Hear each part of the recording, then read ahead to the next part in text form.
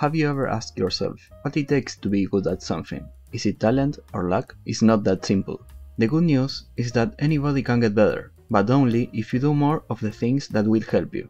This is why in this video we will talk about the 5 fundamental tips to use mistakes to your advantage. Think of it as physical training. A coach can chart a course for you, but the only way to find out what works best for you is to experiment on your own. Same is with art. In order to grow, we have to pay attention to our mistakes. We should search for them, to see what we should be studying more of. As shown in this video demonstration, if you have some drawing knowledge and don't know what to study next, you should be trying to figure it out by yourself. The best way to do so is by trying to draw something to see what the areas of difficulty are. On that note, check out the full YouTube video in the description below.